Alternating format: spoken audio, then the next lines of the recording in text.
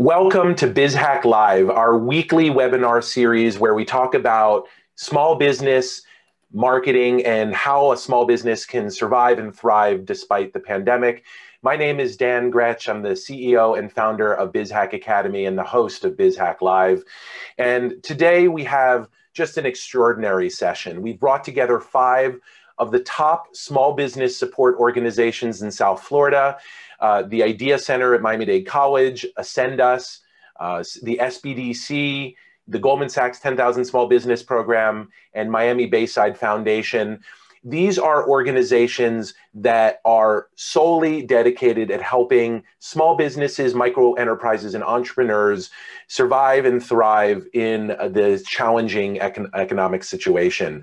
They provide access to capital, they provide technical support, they provide training, they provide free and low-cost mentorship, and they provide access to the best knowledge and best practices that are really required to help a small business survive and thrive in today's economy. And these are all organizations that have been around, many of them for decades, and their importance has never been greater than during the past year of COVID. I want to recognize the organizations that make BizHack Live possible, particularly the South Florida Integrated Marketing Association, who has promoted this to their audiences, Miami Marketers, CIC, the co-working space in Midtown Miami, the American Marketing Association South Florida chapter, and Creation Station based in Fort Lauderdale. I want to welcome our amazing panelists and invite each of them to do a quick introduction of themselves and their organizations, starting with Fabiana. Welcome, Fabiana. Hey, good morning to all. Well, my name is Fabiana Estrada. I'm the Director of Lending for the Southeast region for Ascendus, formerly Acción. We have been doing business in the United States since 1991. We are a long-time organization that our mission is to provide access to capital and financial education. One of the main reasons why we have been very successful, and for many years we have been working close to entrepreneurs here in Florida specifically, it was because we provide a one-on-one. And our process in reference of lending is really very fast. Thank you very much for the invitation. Thank you, great job. Gustavo Grande from the Idea Center at Miami Dade College, welcome. Thank you, Dan. Thank you, Lilia. Good afternoon, everyone. My name is Gustavo Grande, Program Director at the Idea Center, Miami Dade College. We are basically the hub of innovation and entrepreneurship for Miami Dade College, and we also support the community and all of those that are curious to develop their ideas, taking them off the ground and go through the process of idea to concept to prototype to go to market and scalability. Thank you, Dan. Beautiful. And, you know, the Idea Center at Miami Dade College holds a really special place in my heart because 7 years ago, I started teaching a course there.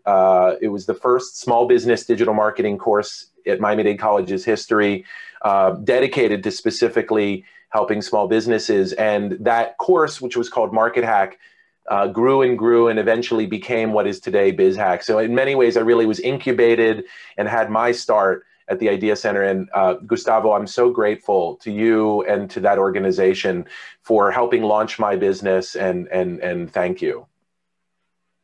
Thank you, Dan, for the support as well and the collaboration. Michael Sellinger, who is with Miami Bayside Foundation, welcome. Got to turn your mic on. Thank you, Dan.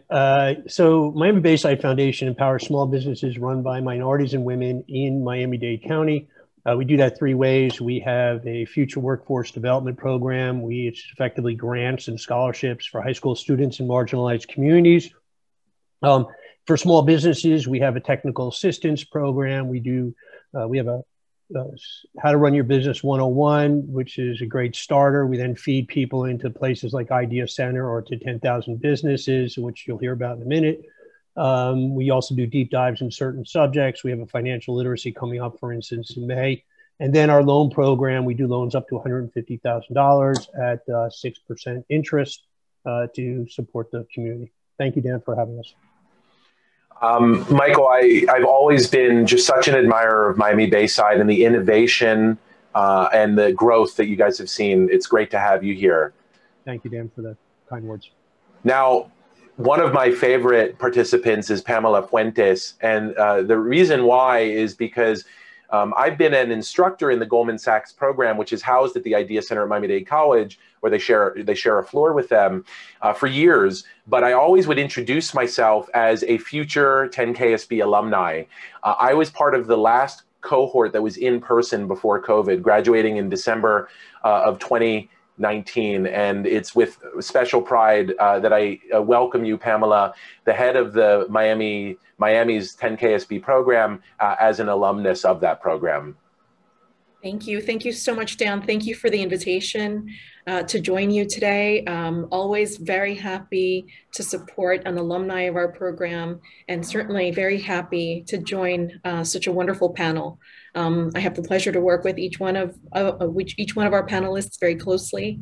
And you know, our commitment at the Goldman Sachs 10,000 Small Businesses program is to be the growth accelerator, a program that embraces and helps small businesses scale and grow. We are a part of a national program. We are one of 20 sites across the United States. And Miami Dade College is the official academic partner of the Goldman Sachs 10,000 Small Businesses program. We have been here since 2013 and have helped more than 600 small businesses in our community succeed. Many of yours, such as yours, Dan's, and so many others. So a pleasure to join everyone today. Thank you so much. Thank you. Welcome Brian Van Hook of the SBDC, the Small Business Development Council, which is a federally funded but locally organized operation. And Brian, I've had the pleasure to work with you and with Michael on some training programs, and you guys just do amazing work supporting thousands of small businesses with technical support, mentorship, and other services. It's great to have you here. Thanks, and no pressure. I'm the closer, so no pressure on me after following the distinguished panelists. But thanks again to Dan for the opportunity to be on the panel.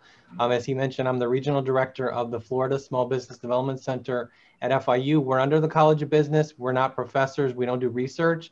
We have the awesome job to be out in the community and help businesses grow. We serve businesses in Miami-Dade County and also the Keys. And what we always say is our job is to grow your business. Like a lot of the other folks on here, we're focused on business growth. But we do focus heavily on access to capital financial management.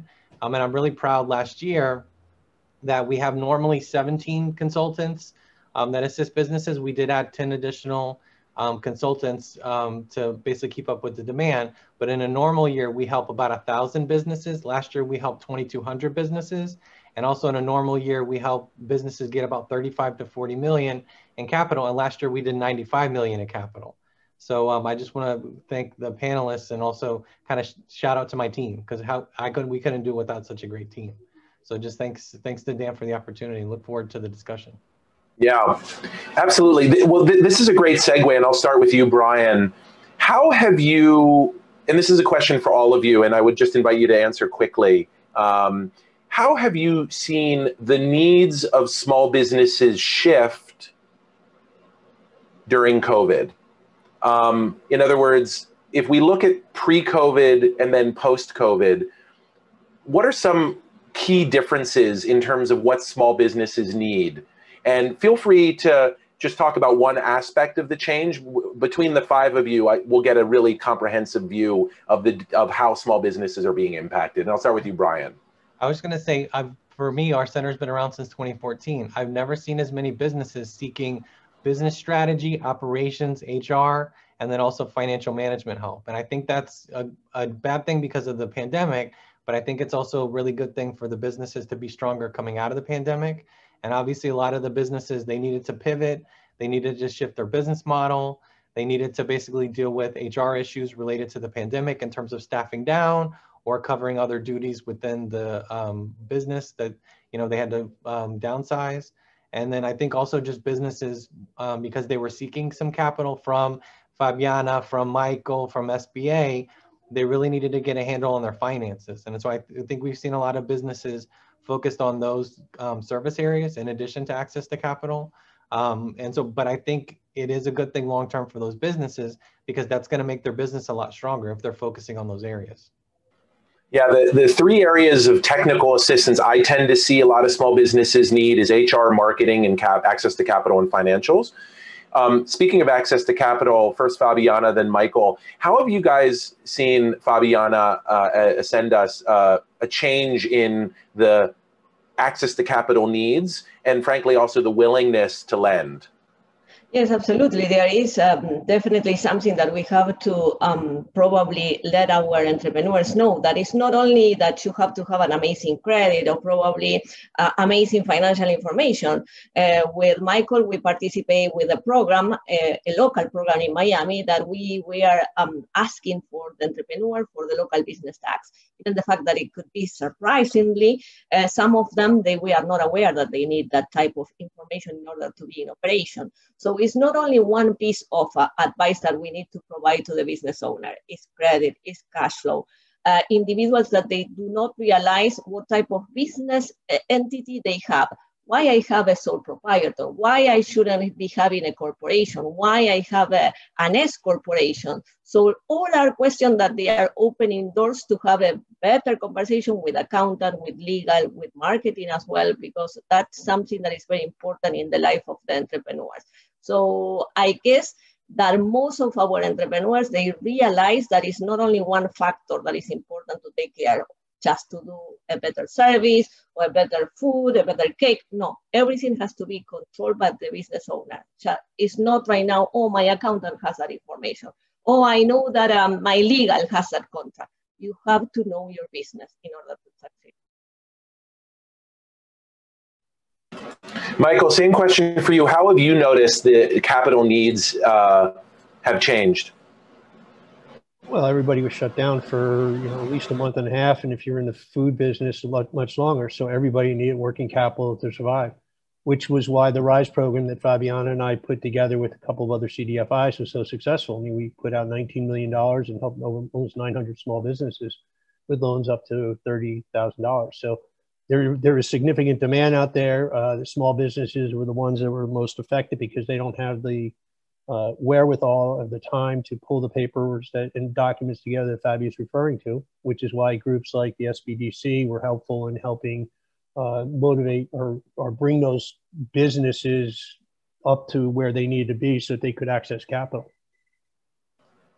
Yeah, the financial readiness and access to capital are intertwined. And one of the things that this also requires is by going through these application processes, a lot of them are regularizing and upgrading their practices.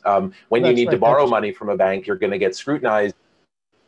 Right. That's exactly what Fabiana was referring to when she said, a good chunk of the businesses we saw didn't even have a BTR. So that was a requirement that we made getting the loan. It was federal monies through the county.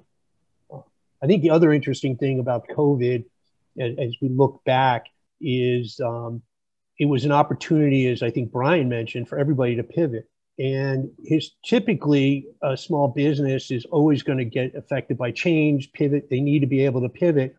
But when change happens to you as a small business, you take it personally. But I think in this environment where everybody was being affected, people didn't take the pivot the change as personally, and therefore they were more willing to pivot. And I felt like the pivots were much more aggressive, much more timely, and were getting done rather than people crying in their beer first and then doing something about it.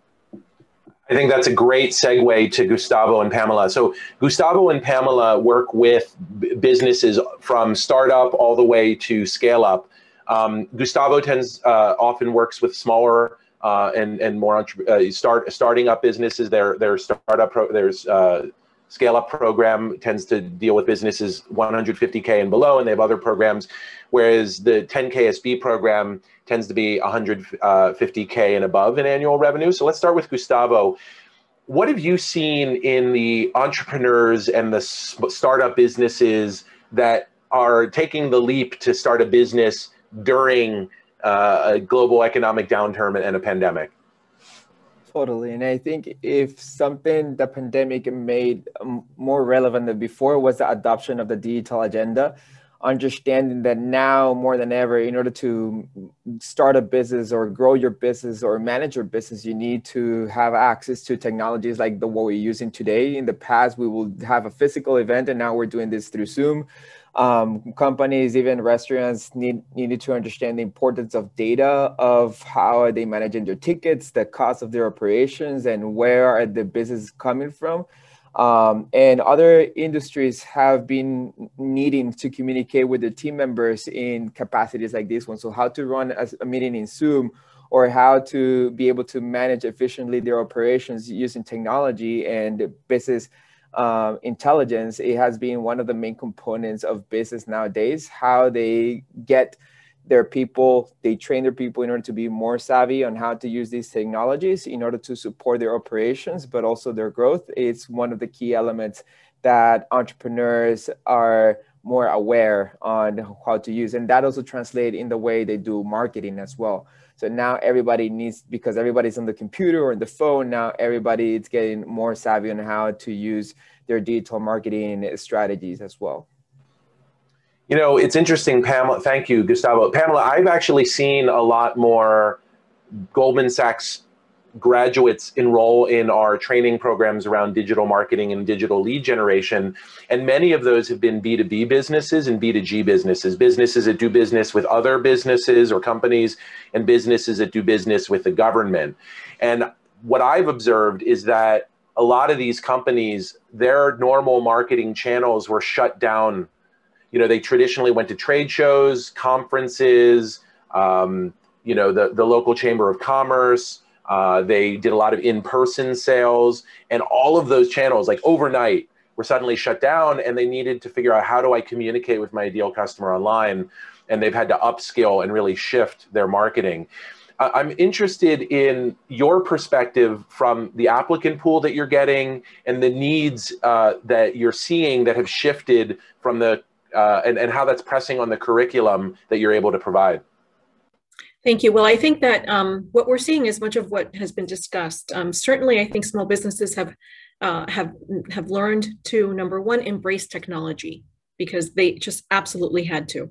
You know, there wasn't much, like all of us, we didn't have the benefit of face-to-face meetings, of traveling to visit your clients, of having your clients come to your respective business, or so on. So certainly, I think small businesses and certainly our community, which is why you may be attracting some of our alumni, is because everyone has said, oh my gosh, we have to have an online presence.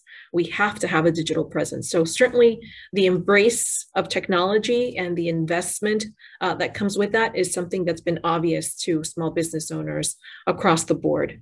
Number one. Number two, I also think that small business owners have realized that this is an opportunity to reassess how they engage and negotiate. It's the power of negotiation, whether that's dealing with a banking institution, whether that's dealing with a foundation that has grants, whether that's dealing with their landlord or with their respective, you know, legal team or fiscal team, whatever the case may be. I think small business entrepreneurs have really, you know, captured the opportunity that has existed within this time frame to really say, you know what, the power is within me, within our company, to reassess and to renegotiate, you know, what's important, whether that's the next new project or more favorable payment terms, whatever the case may be. So I think that's what we've seen. Now, I'm very encouraged. Our community of 10,000 small businesses, we have companies that come from all of our target industries, and I think many of them have been very successful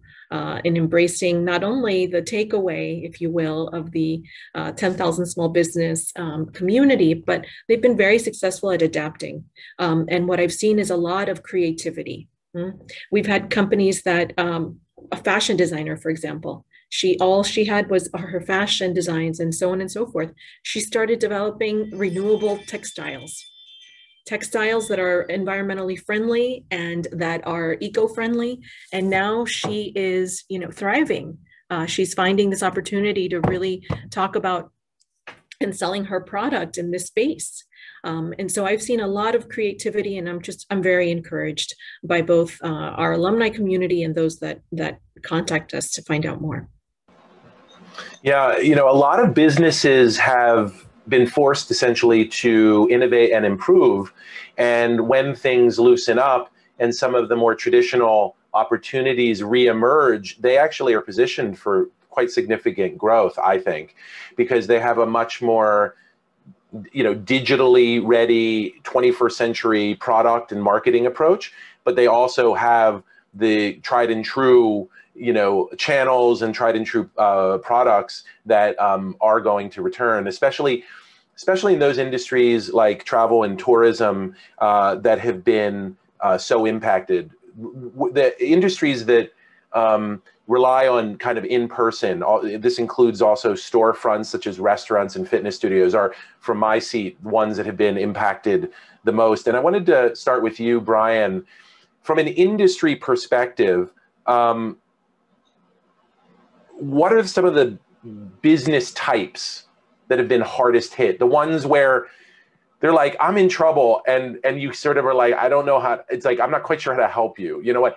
When everything was shut down and you were running a restaurant, it was just like, hang on, just hang on. Like there's not a lot of, you know, advice to be given for certain industries, or if you're in the cruise industry.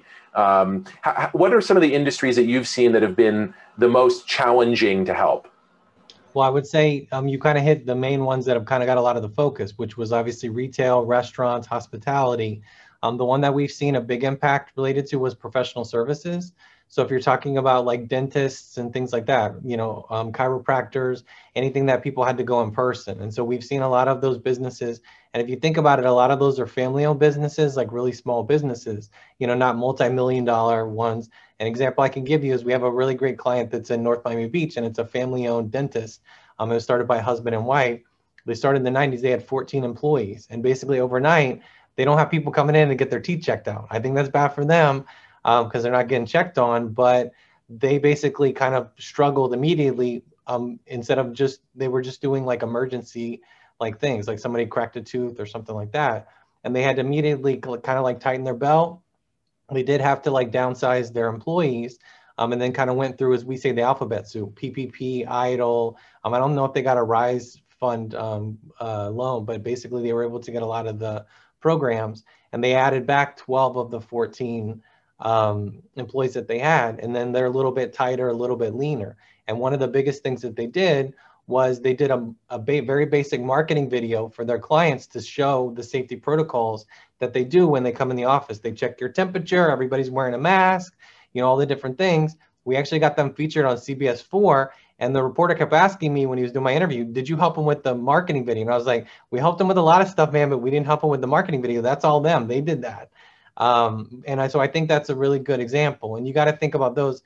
Like I said, it's a husband and wife running the business, and they employ 14 people. You know, that has a big impact on the economy when you factor that up. So I think those are a lot of the businesses that we've been really trying to help, in addition to restaurants, retail, hospitality, you know, all the other ones. Also, government contractors was one too, because a lot of the projects stopped immediately. That's how I knew that the pandemic was going to really hit the whole economy, when government contractors started saying, hey, jobs are slowing down, things are on hold.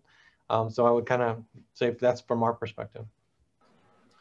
Fabiana, I'm going to ask you the same question, but the opposite, which is, are there any industries that have really thrived that you've seen grow and take the COVID and the lockdown as a huge opportunity for growth? Well, we have been working with one company that they provide technical assistance and, you know, maintenance on AC. And they were the ones that they were setting the AC, you know, system for the COVID places where you could get tests, or where you could get, you know, information about how to get your vaccine and everything. So some industries, they were cleaning companies. At the very beginning, all the companies that they were doing the cleaning, people, they were afraid of how I'm going to be doing that, until all of us would receive the education that if we sanitize a place and we could everything in good shape. So those are the reasons that education at all levels is very important. Right now, cleaning companies, they are really very on high performance. Everything that is related to, we are in Florida, so AC, we need always a technician. Landscaping, because everybody wants to keep, you know, yard clean and everything in place. So like we are always saying the same, there's opportunity. our network is always very important as well. So if we educate our customer as a business owner, we are going to be very sure that we are going to improve our numbers, our cash flow, and our clientele as well.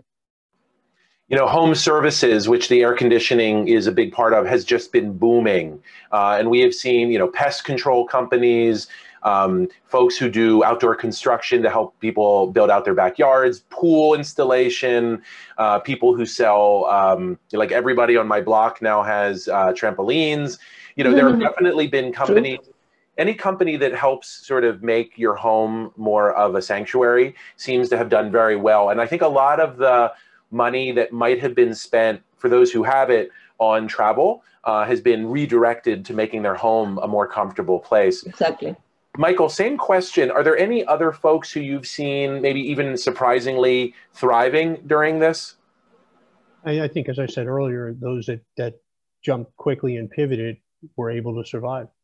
And that's really what it boiled down to, is not crying in your beer and realizing that it's happening to everybody. And what do I need to do? And it was doing things like embracing technology, doing more online sales, more online marketing, putting up quickly the PPP or PPE, I guess it is, whatever you need to do to make your space safe, and just adapting that way. Did you see, Michael, like a particular quality in the entrepreneurs that were faster to pivot, maybe a little bit more resilient despite the challenges? Did you notice like what kind of entrepreneur tends to be the one that pivots the fastest in a situation like this? I'm not sure I understand the nature of the question, because I think an entrepreneur by very nature should be ready to pivot. If you're not, and you're not up for the challenges of the roller coaster of being an entrepreneur and the changes that come with it, and challenges, then I think some of those people probably got weeded out. Yeah, understood. Gustavo, so same question to you. Have you seen any difference in the type of entrepreneur that's attracted to starting a business during a time like this? And what kind of psychographic or personality seems to do best despite the challenging times? Totally. And I think this is true in any of our space, which is those that are open to feedback. So it's not just like, oh, I just want money for working capital, but they're open to get feedback in terms of how can I adapt? How can I pivot? And can you give me, can you criticize, give me constructive criticism? And they're also open to learn. So they don't think that they know everything, because they know that this situation is different. So because the situation is different, they have to do something different. And it doesn't matter how many years of experience they have in their business. They can have 20 years of experience, but this situation has demanded something different from them. And because of that, they are open to learn, and they know that they have that capacity, and that by learning something new, that's going to help them later on. Because yes, COVID might finish tomorrow, but the circumstances are going to happen again in a different form. So they have to be open and flexible in order to get feedback and to learn something new. This really goes directly to the Goldman Sachs 10,000 Small Business curriculum, where they talk about skill set and mindset. The other thing they talk about is obviously you're worried about your business. There's the overall world, the marketplace, but then there's you. So there's you, your business, and the market. Pamela, this is a time that's tested all of us. We have literally been at risk, and our families have been at risk, and many of us have lost loved ones. And the survival of ourselves, our family, and our business has been ever present. What does that require from a mindset perspective? And I'm curious if, as you guys shifted to online training over the last year, you've had to maybe amp up a little the mindset training and the you part of the curriculum. Absolutely. Well, thank you for that question, Dan. And I think, we've adapted, the curriculum has stayed very much the same. We've been committed to delivering the curriculum online, and it's been a wonderful experience. Our team has done a terrific job. And our alumni or our scholars have responded positively to the online delivery of the program, which is great. Our first concern was, yes, but how will we establish that connection? And we've established it successfully through a lot of the online techniques that we've all learned to grow, to adapt, and to sort of own, if you will. And so I think that has been great. What's also been important is that we've focused a lot on building a sense of community. And I think that that's where it goes into speaking to the power of community. And entrepreneurship can feel like a very, very solitary experience. It should not be. And so what we always focus is on establishing sort of that mindset of you as a business owner, as an entrepreneur, are not alone. We are here to be of support to you, our faculty, our business advisors, and our greater alumni community, as well as our partners. But I think that it's really important. I think if anything, this time has really given everybody the opportunity to say, how can I as an individual be of support? And we've seen so many terrific examples of that. Alumni communicating with alumni who, maybe one of them wasn't as well versed in e-commerce, but the other one was. A lot of exchange of information, a lot of sharing, and so that's been something very, very nice. And it's something that we speak to that our curriculum speaks to. That it's not just about the business aspect; it's about the individual's ability and opportunity to really grow as an entrepreneur and to give back. So, thank you for that question, Dan. Yeah. At BizHack, when we think about how we deliver our curriculum, we have 3 C's. We call it content, coaching, and community.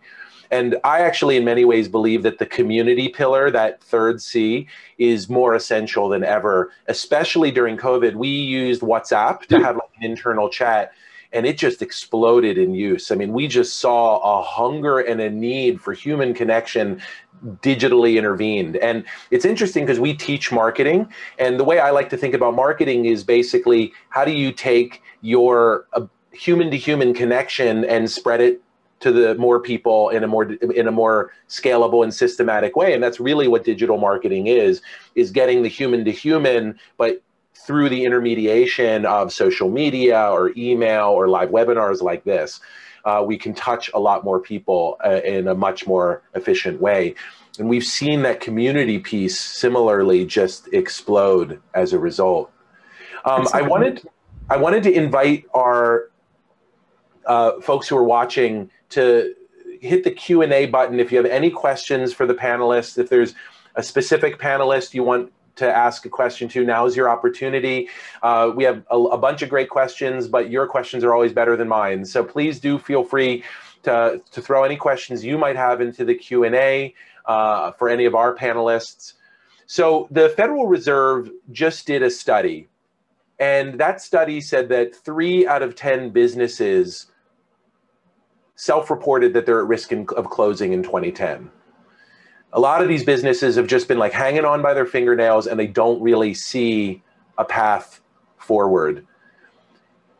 If you could give just, and I know this is a really difficult question, so I'm kind of intentionally giving you an impossible question answer, but if you had like one piece of advice for a business owner that comes to you and says, Michael, Gustavo, Fabiana, I don't know if I can make it. I don't know if I can make it. What would be your piece of advice? And I know this is kind of a difficult question, and so I'm going to start with you, Gustavo. So I'll give you the first chance. What would be either the first question you ask, or the piece of advice you might give to someone who's at risk? So the first thing will be to speak with their partners, and not necessarily has to be with business partners, but also family, for everyone to understand what's the situation they're in, and that way develop some level of support and empathy. Then make sure to speak with the business partners in order to identify what's the financial situation based in their finance and how long they can go for how much time. Speak with the team, right? Speak with the team in terms of what they can do together based on the current situation of the company in order to either expand as much as possible the resistance that they need in order to be able to survive this crisis. But also, what are some of the adjustments and sacrifices that each member of the team has to make in order to be able to make it financially? So that's perfect. So really to check with their partners, both business partners and their family network, about what changes, what sacrifices would need to happen to help you continue. Michael, you're up. What would be your piece of advice, or what question would you ask if someone came to you like that? I think the first thing to do is to assess what the worst case scenario is. And once you know what the worst case scenario is, then you stop stressing and worrying about everything, and then you can focus on your business. But the problem is when you're in that situation, you spend way too much time stressing and not thinking about the worst case scenario. So you understand what it is, you come to grips with it, and then you work off of that. And I love that advice, because us entrepreneurs, us sort of crazy business owners, us startup founders, we tend to think in best case scenarios. And so when you're at, when you think through and plan for a worst case scenario, it makes you much more ready for the worst and resilient. Fabiana, same question. What one piece of advice would you give to a business owner who's at risk? I agree with Michael, because when we are in normal times, everybody needs $50,000, $100,000 in a business loan. Nobody needs the $5,000. That maybe is the money that they need just to update the computer. That's it. So it will be good to ask the entrepreneur if they were able in this situation request the bridge loan, the PPPs, all the CARES Act money that they are still there just to apply for some kind of sabotage. And then I will invest in marketing. I don't know why our entrepreneurs, they do not consider that marketing is key, because I could have a good product, but if nobody knows my product, and the first thing that we are doing when we know a name of a business, we Google the business, we try to get information. So I need for my entrepreneurs here in Florida to revise the business plan as well. So that is something that it will be giving us the key and the answer why my business is not successful. And if I have to close door in the best way possible. Do not leave anything out there with a balance or whatever, because life is a cycle. Maybe you are going to reopen a business and that issue is going to pop up again. If I just may jump in, Dan, Fabi, that's an excellent point, because what's going to happen is, just like we saw with the Lehman Brothers collapse in 08, 07, if you had to close during that time period, nobody held that, looked at you askance. It was understandable. And that's going to happen with this. And so closing out, settling everything, so you're ready to with that next idea, the next move. Great point, Fabi. Sorry to cut in, Dan. No, I thought that was a great point, that like there's no shame in closing down, but do it honorably, do it with an eye towards the next business you're going to start. Brian, same question. What piece of advice would you give to a business that is not sure it's going to survive? Well, I had two pieces of advice. I think a lot of the folks already talked about kind of understanding your financial situation. From SBDC, we always says embrace your numbers, understand your numbers. It goes the same for business growth. Can't grow if you don't understand the financial situation of your business and kind of understand what's going on. It's even more important during a disaster. If you're going to be seeking funds, you need to know how much you're going to need, how much you're going to use, what are you going to put it towards? Can you stock some like on the side so you maybe can pay off other debts that are coming up sooner? So that one. The second thing is my background. I'm a disaster guy, disaster preparedness, business continuity. I wish it didn't come in handy. I wish we didn't have hurricanes and Zika and pandemics. But the biggest thing we always stress for business continuity and recovery is to kind of come up with a very small actionable list. Because like if you're going to climb a mountain, you're not going to look at the top of the mountain. You're going to look at the path at the bottom and just kind of take step by step by step. So we always recommend for businesses in terms of business continuity preparation, but also recovery, is focus on kind of what are the 3 immediate things that you need to do, kind of focus on that actionable list, work down the list, then come up with 3 additional things. Because like Michael said, you're going to overthink it. You're going to think I have to do 50 things and I have to do this, and you got to start somewhere. So I would say kind of start with a plan and focus on just 3 kind of core things you need to do. We always say for business, what are your core services? What's your core operations? What are critical? Like that's going to shut down. There's a lot of things you could focus on, but kind of what's going to keep you up and running. That's the most important thing to focus on. And I'll go to you in a second, Pamela, but just to kind of build on that idea, if you've been in business for any amount of time, you have what's known as a product market fit, which means you're selling a product or service to people who are willing buyers. And that is the foundation of any company. And that is the place to start, is look at what your offering is that has a proven market and invite and start from that core. Pamela, if someone is at risk, what advice would you give to them? I would agree with all of the recommendations given thus far, but I would really focus, I would help the individual focus on big picture as much as possible. I would help them understand what options there are, because there always are options. And I would really try to be a point of support, neutral support, that he or she may not have in their space. I think that sometimes speaking to someone that is not part of your business, but understands the needs of your business is important, so that you have an outside perspective. Sometimes having somebody that's completely not related to your business, but that can speak about, hey, these are your options, or have you considered looking at it this way? It's tough. We know that businesses and small businesses alike have had to make some really tough decisions. But I always think that there's an opportunity to look at what does this mean? What does this big shift mean? Or what's the risk? And what options are there from that risk that I can grow from, or that I can adapt? And so I think that I would highly, highly recommend and try to be available for that person to sort of understand and help them find options that they should consider. Yeah, it's beautiful because it kind of really goes full circle with what Gustavo was saying. He's like, check with your family, check with your business partners and team, and then check with outside mentors and advisors who are going to help you get a less frantic, less hysterical perspective on what's going on. Michael was talking about planning for the worst, and the worst is shutting down. And Fabiana talked about how to do that with grace. And then, and Brian said, focus on the top 3 things in your core and the 3 things you can do now to help you, transition and pivot to a world in which you can't do business face to face. We've gotten the same question from 2 different folks, and it's the beautiful question. Ross Can, a 10KSB alumnus, and Audrey Salazar, who both of them have also been part of the BizHack program, are essentially asking the same question, which I'll invite all of you to answer. What changes during COVID are permanent? Audrey wrote, what is the new normal going to look like after everyone's vaccinated and the pandemic is in the rearview mirror? Just in unfair fairness, I'm going to start with you, Pamela, and go in reverse order. Okay, no problem. Well, listen, I think the new normal is to be defined by each company, but I think that something that is a key takeaway is that we will all come together knowing how important that power of connection is.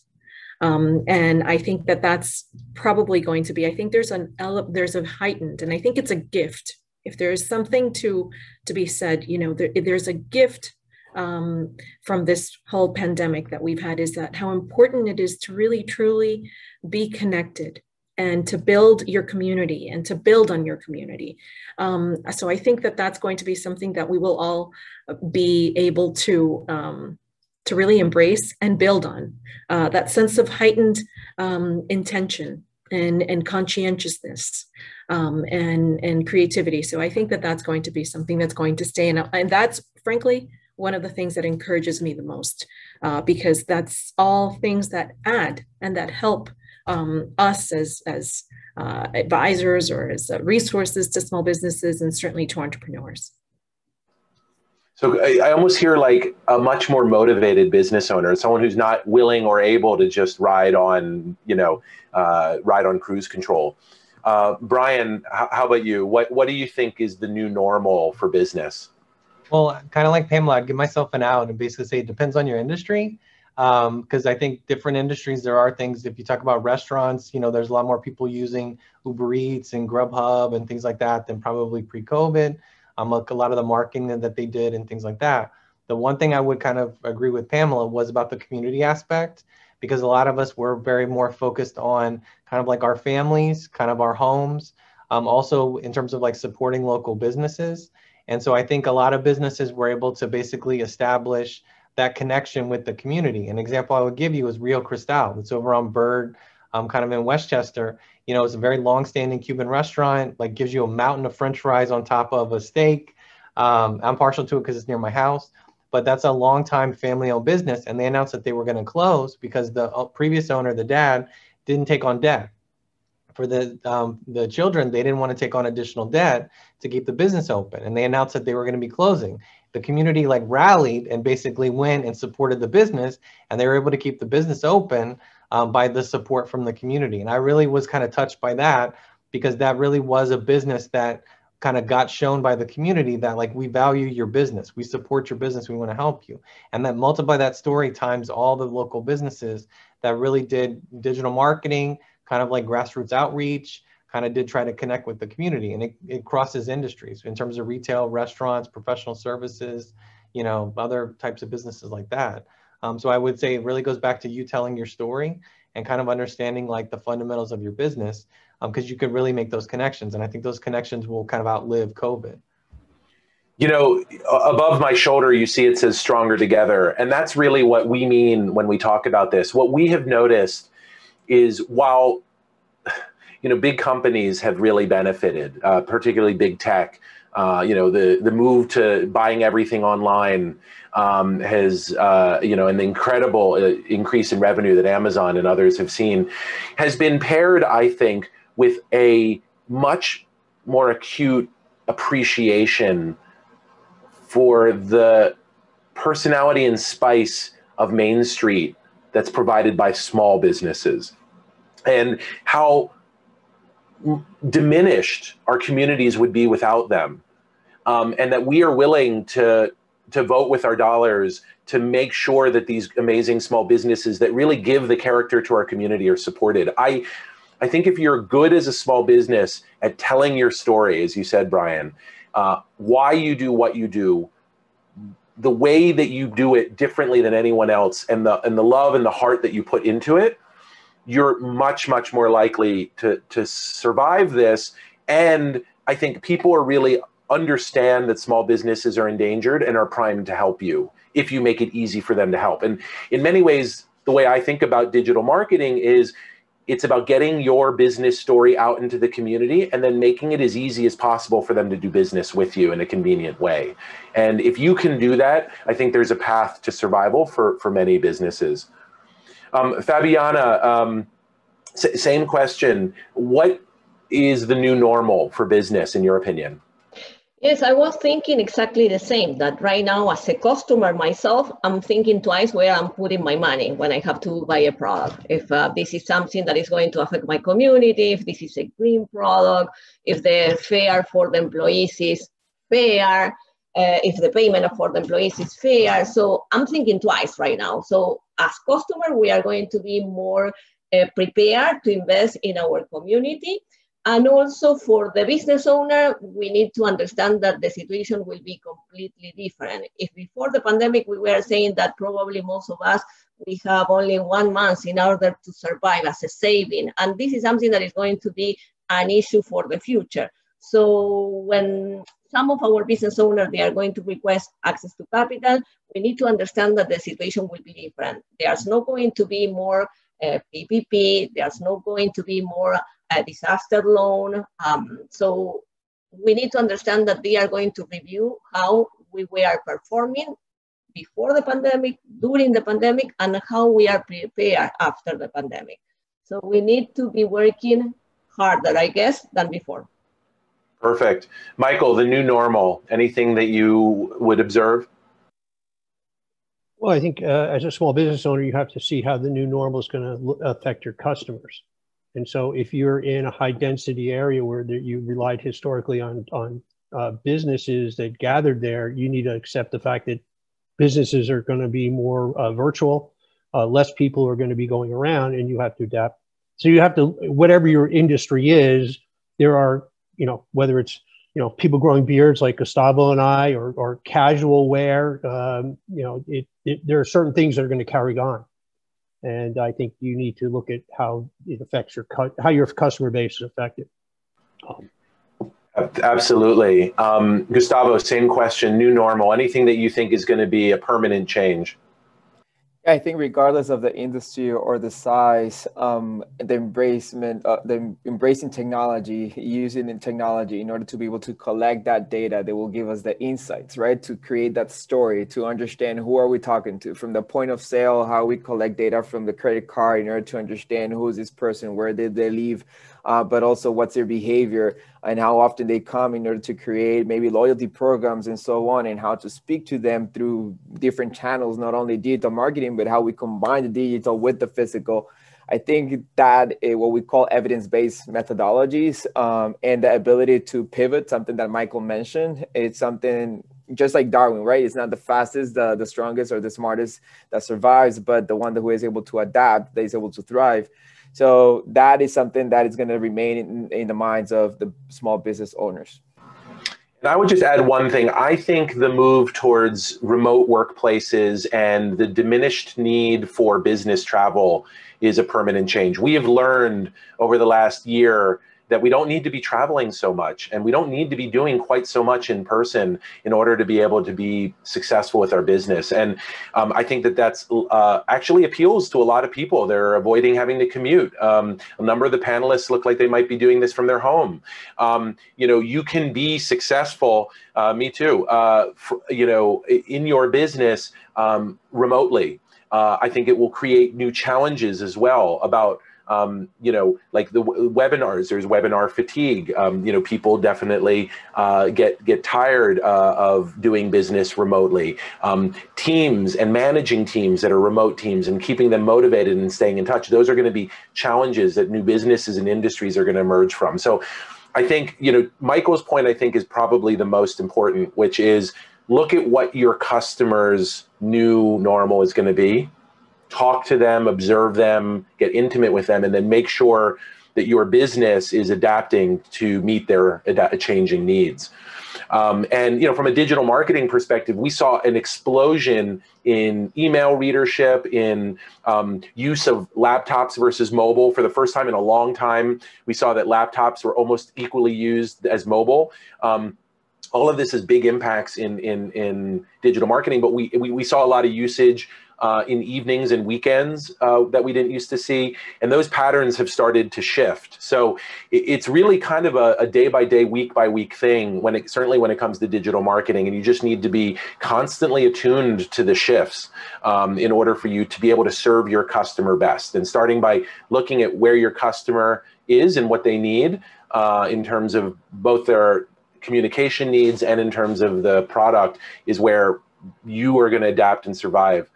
So I wanted to ask a question about minority businesses, because so many of us are minority serving organizations. I know 87% of BizHack's participants are minorities and 70% are women.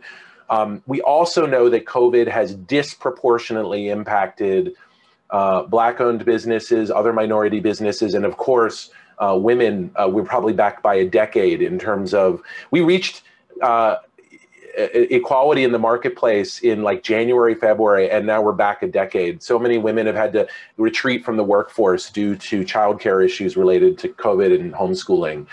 So I know this is an issue that we could spend a long time on, but several of your organizations are specifically committed to minority serving, specifically Miami Bayside and Ascendus. So Michael, starting with you, how do we need to overperform and do better to serve our minority-owned businesses? I think what we found with Rise is not that there's not enough programs out there, but that the people that we're trying to reach are not hearing us. And so it's really about how do we get to them, because obviously you've got the people that are attending this are savvy. They're trying to learn. They're constantly looking at things, but many of the entrepreneurs that you're referring to are one mom and pop shops, one person running everything. They don't have the time to step away from their business and think they're constantly in their business, not stepping away and thinking about their business. And therefore they're ignoring the emails because there's just fires left and right that they have to put out, especially in this time of COVID. So we as an ecosystem need to figure out how to better reach those people.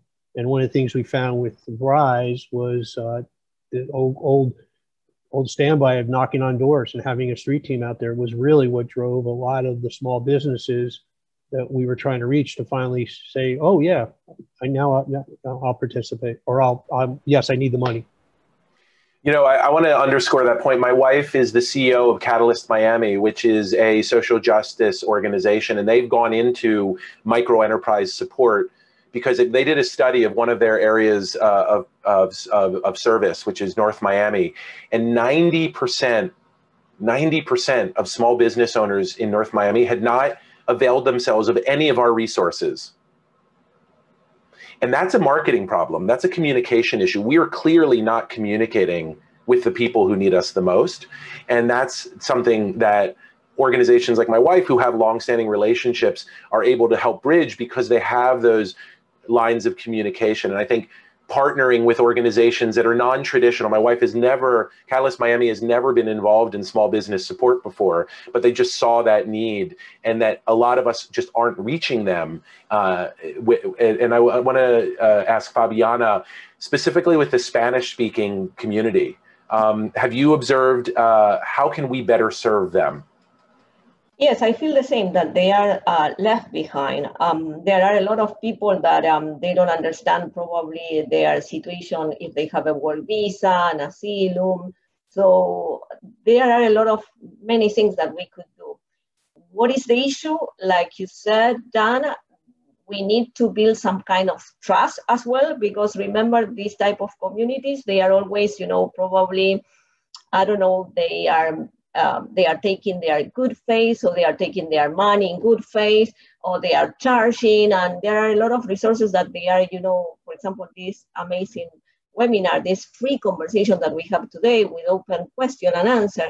So I guess that our community should be doing more in order to penetrate these minority areas, because they are really very close and they do not trust. What happened with the PPP, when they open up PPP with their banks, they were saying, hey, I have your personal account, but since you don't have the credit card with me, I cannot do the PPP for you. Or since you don't have the business account with me, I cannot do the PPP. So these are the people that they feel that they were, being used by the system, and we need to make them understand that there is other ways to get into the system. Yeah, and I was going to say, Michael, one of the takeaways from the pandemic was also the importance of CDFIs like Michael and Fabiana, and also credit unions, minority depository institutions. Because for our center, we're really proud that the 95 million in capital, 68 million of that went to minority-owned businesses or woman-owned businesses. But I would tell you, minority businesses definitely struggled to access a lot of the federal resources because the programs were changing, the eligibility. Initially, was a lot of big businesses getting access to the funds and not really small businesses. So I think for the recent rounds, they've opened it up for like a week or 2 weeks, but you're not making up for the fact that they didn't get the loans last year. So I think that that's a real struggle. And it is something from a lot of the organizations. We definitely have a lot of good connections in the community. And like Fabiana said, it is a lot of working with groups that are in the community and kind of like recognizing that there's a lot we can do, but there's a lot they can do, and trying to find that synergy and kind of like not replicating what other folks are doing. So as usual, I agree with Fabiana. All of us are essentially in the information business, right? And la desigualdad informático is a huge problem. The inequality of information and access to information, which is particularly acute among non-English speakers, minorities, immigrants, even women. And that is something all of us amongst our groups and those of you listening in can do better. So looking for ways in which we can help bridge those divides, speaking in each other's languages, and doing specific outreach and partnering with organizations that specialize in servicing those communities. Because I really do think, one of the big premises of BizHack is that the same tools that are available to Fortune 500 companies are available to you as a small business. Facebook Business Manager, Google Ads, these are the same tools that the largest companies in the world are using, and you can, for free, access those tools, but do you know how to use them effectively? That's not necessarily the case. And so our contribution is to try to help bridge that informational divide. And I think in many ways, all of us really are in the business of bridging informational divides that are stopping people from being able to access capital, stopping people from being able to hire the right people, stopping people from being able to effectively market themselves, stopping people from being able to tell their story. If only people heard your story, they would do business with you. But they're home, they're stuck, they need to hear from you digitally, otherwise they don't know you're there, and they've forgotten about you, and by the time we wake up and we look out, our main streets are hollowed out. And then they're going to be filled up with Chipotles and Benihanas and chains. No offense to the Subways of the world, but we want our local businesses. We need you, our local businesses, and we're here to help you survive this. You're not alone, but you need to know where to look and how to access that, and we need to do a better job of getting to them. I wanted to wrap up now with a couple lightning round questions. And hopefully you guys are ready for these because I gave them to you ahead of time. So kind of couple word answers for each of these, starting with you, Gustavo. What is a book, a podcast, and or a website that you'd recommend to a small business owner? So I have the book here. It's called Traffic Secrets. I'm trying to learn about customer journey and how to get better with digital marketing. It's really a book that gives you a lot of tactics and practical tips in order to how to build this. So I strongly recommend it, especially if you want to complement with an academy like BizHack. So that's the book that I recommend. Russell Brunson has really built a beautiful system for marketing called Marketing Funnels. Highly recommend it. Brian. I was going to say a good one is HBR IdeaCast. They have really good weekly ones. They've talked a lot about like recruiting during COVID, managing remote workforces. It's had a lot of good information. Normally it's good, but it's been really good during COVID too. HBR is Harvard Business Review. Fabiana. Well, you know, I don't have the authority to recommend any book at all, but anyway, I like for my entrepreneurs to do yoga, to try to think with their mind peacefully, something that it could be very good for them. If they could cook or do something in the community as well is good. So wherever is going to fit their soul, it will be my recommendation. Yeah, self-care has never been more important. Michael. It's an old one. It's a classic with a horrible title. It's how to now I'm drawing a blank on them. Not how to succeed in business. How to win friends and influence people. Sorry, peeps. But it's an old classic, horrible title, but great on customer service and on and sales. Excellent. Yeah. Dale Carnegie. Pamela. Okay, so my recommendation would be twofold. I'll cheat. I'll give two answers. Number one, I would recommend that all of us, all small business entrepreneurs and all of us really embrace the outdoors. You know, there are so many wonderful opportunities to visit and get to know communities in our own backyard. Whether that means going to Vizcaya, you know, on the day that it's free, open to the public, whether that means going for a walk, you know, in Little Haiti, whether that means, you know, visiting the design district, whatever it may be, just really embrace and visit a part of the community. The Redlands, Homestead, you know, go out into the farms and see. That's one thing. Number two, in terms of websites that I would recommend, and Dan, thank you for bringing up the important point about localizing our presence. I think it's so important. It really is, because it's important to be able to reach out and connect with members across our community. Okay, and so one, I would recommend that folks visit, small business entrepreneurs visit bizhelp.miami. This is a portal that was developed by the Beacon Council and by several other organizations. And it's a great portal where there's information about funding and grants and programs, including all of ours, by the way. So it's all there. And then secondly, I would recommend that folks visit mdc.edu. This isn't a self-serving message. It's more because I think that small business entrepreneurs really need to take a look at opportunities for upskilling, or for maybe a certification of some sort for themselves or for their own staff. I think these are all and there are, whether it's MDC or FIU or Barry University, whomever, just go and see that there are opportunities out there for programs like all of ours, or certainly, academic programs that are available. And the best thing I think we've seen is that we have an elevated sense of community, going back to what I was saying before. So those are the ones that I would recommend.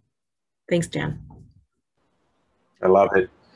Feed your mind and feed your body, feed your soul. I'm going to share a book recommendation that has been very meaningful to me. It's called Traction. This is an operating system for a business that dramatically simplifies the operation of running a business and getting everybody aligned with the same goals. And it's been very, very meaningful and helpful to me as a business owner to kind of get organized and channel, my prodigious energy in the same direction and not drive my staff crazy in the meantime.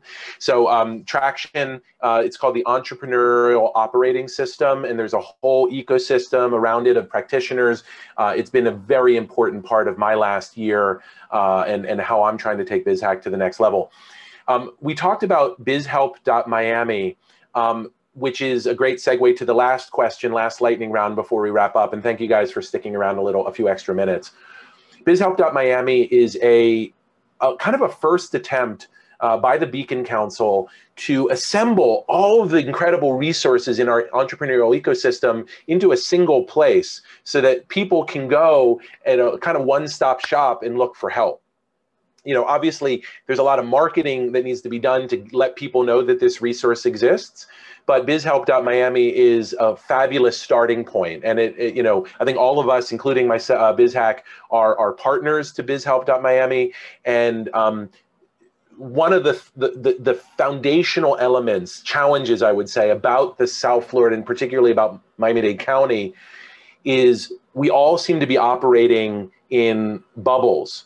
And we don't do a good job as a community in cohering and working together and overlapping. And it's so encouraging, frankly, to see how Michael and Fabiana partnered on the RISE program. I know that Bayside and SBDC, Michael and Brian, have also partnered on digital marketing training.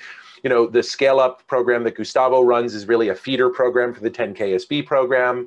So just amongst ourselves, I'm an instructor in a number of your programs. Like, just amongst ourselves, we are doing things, but I think there's a lot more that we need to do to build that ecosystem that we keep talking about. So last question, and Pamela, you kind of answered this already, so I'm going to skip you for this one, is what is one, yours was bizhelp.miami, what is one resource that's not owned by you guys, that's not your own, that you would recommend to help businesses, whether they're in South Florida or outside of South Florida? And I'll start with you, Fabiana. What's one website or resource that you would recommend to a small business owner?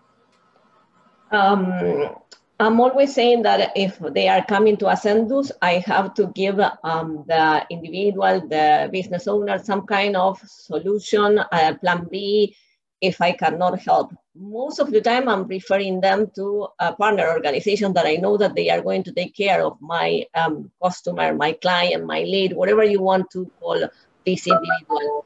And I work really very well with Miami Bayside Foundation. I send them to Brian's team because they are amazing. Here in Broward, to Score Broward, that is another resource. If they are, I'm promoting always, Goldman Sachs for the people that they are in certain level of, so we know each other. The idea center is for those that they are in the 1 or 2 years of, in business, time in business. So there's no magic Prospera, it could be. So I'm trying always to provide, depending on the need. Sometimes it's housing. I have to provide some kind of, guidance in reference of housing. So legal advice that since we are not lawyers or maybe we are not accountants, we need to provide the organization that they could do that for free. That's fine. If I were to have had a sixth panelist, it would have been Prospera. And they're another organization that's very aligned with the five of us, or the six of us, in terms of the kinds of services that they provide. Same question to you, Gustavo. What is one resource that you would recommend to a small business that's not your own? So yeah, I think piggyback with what Fabiana said, we work very close to each other, so we know pretty well the ecosystem and we know how to refer. And we, Idea Center, we specialize on those that are in the initial stages of the idea or the business. So there's one website that is the Y Combinator. It's an accelerator and also an incubator that invests in startups, and it has a ton of resources from videos about pitch competitions, about legal documents or templates in order to build NDAs or agreements with investors. So the Y Combinator is strongly recommended to anyone that is thinking of starting a new idea. And at the same time, the beauty of these organizations, Fabiana, I met Fabiana through Prospera, and I'm a former business consultant for them, is that we collaborate among each other. So really, I recommend the Y Combinator for any type of early stage businesses or ideas that you want to develop. Beautiful. Brian, you recommended accesshelps.org. Is there anything you want to say about what that resource is for? No, I would just reiterate, fully recommend all the resources on this panel. Also, shout out to Mirna and Prospera. They're a good partner for us. I did mention two basically resources. One was Miami Eats, which is under the Convention and Visitors Bureau, where if you want to find local businesses that you can go eat at, like Pamela said, you want to get outside, you want to go support local business, it's a good site. Also, basically, Access Helps is under the Urban Impact Lab, and it is kind of like similar to BizHelp, where it's basically kind of like a catch-all for a lot of resources, and you can go in there and kind of put in some information about your business, and it'll tell you about different resources. Prospera is there, SBDC is there, a lot of other groups are there as well. So it's a really good resource for local businesses. Wonderful. Michael, last but not least, take us home. What's a resource that you would recommend? Brian. No, but all kidding aside. We're recording this, right? We're recording this? No, but all kidding aside, the SBA, which supports the SBDC and SCORE, are free programs. SCORE is more mentor-driven. The SBDC is more coach-driven, but those programs are throughout the country. So I think we have somebody from Newport, Rhode Island. There's programs up there that he can access that are similar to the quality of what Brian and his team bring to the table. Great recommendation. SCORE is, I believe, made up from, older folks who've had careers in business who want to give back by mentoring companies. It's free. You can get legal help. It's an incredible resource. They do a lot of free trainings as well. My resource is smallbusiness.withgoogle.com. Google, by far, when you look at big tech, has done more than anyone else to support small businesses with free, high-quality resources. And your entry point in that is that website I put in the chat, smallbusiness.withgoogle.com. We have moved to a digital world. It's there. We're there. It's accelerated due to COVID, and Google is doing a lot to help with that. They have business interests behind it. You always have to remember that. Their ad product, which is Google Ads, which go with search and on YouTube, are benefited from all the small businesses that are digitally savvy and looking to reach new customers. So it's not with pure altruistic means, but they are really looking to build out their small business support and education and training, and you should take advantage of it because it's free.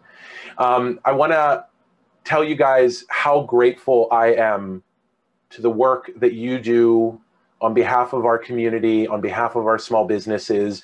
I'm humbled in the ways that I'm able to partner with you, and I want you to know that I'm completely aligned and in support of everything you're doing to make this community survive and thrive. South Florida in particular, our lifeblood is the small business. We don't have a lot of Fortune 500 companies. We don't have a lot of big industry.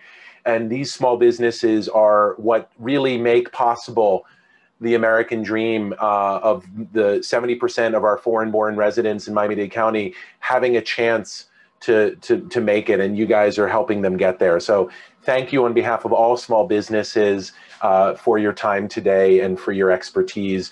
This will be posted on our YouTube channel. It's right now streaming live across YouTube, Facebook, Twitter, LinkedIn, and really encourage those of you who are here. It was a small but mighty group to please share this with your networks. There's a ton of great information. You'll also get a follow-up email from us with the resources that were mentioned.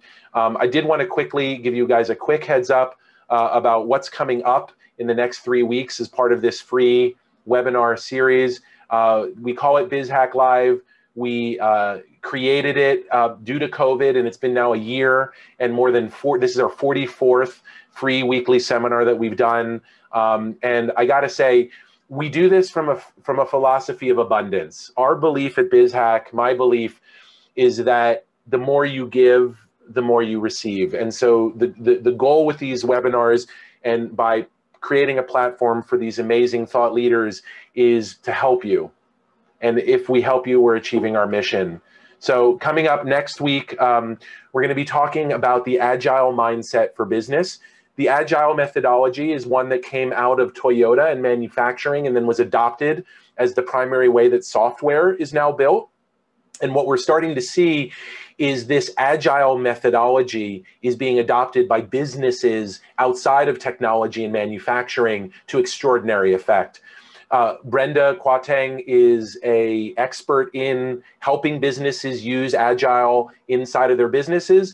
And Brett Searcy at Starmark has applied this inside of their agency and were featured in the Wall Street Journal for the work they did. I'm very excited about how we can apply some of the best technology practices to your business. The week after that, we're going to have Foursquare and their head of data and insights. Foursquare, you might remember, is that geolocation app. Well, they've really converted into a company that focuses on targeted geographic data and how small businesses and other businesses can leverage that for their marketing. And it's a huge part of digital marketing. It's a huge part of the future of any business. And then finally, in 3 weeks from now, we're going to have Ed Delia of Delia Associates talking about the power of your brand. That's really about what Brian was saying, your business story and how you get it out there and how you can use that to propel your business forward. We do offer a season pass if you want to sign up for all of our amazing speakers in season 3. We have it all the way through the end of June. With that, I just want to say, join us here next week at 12:30. And thank you, Gustavo, Michael, Fabiana, Brian, and Pamela for all that you do for our community. Be safe. Thanks, Dan. Thanks to the panelists. Have a good week. Have a good one, everybody. In touch. Take care, everybody. Thank you, Dan. Thank you, guys. Thank you for everything you do. Take care. Bye-bye. Thank you, Lilia.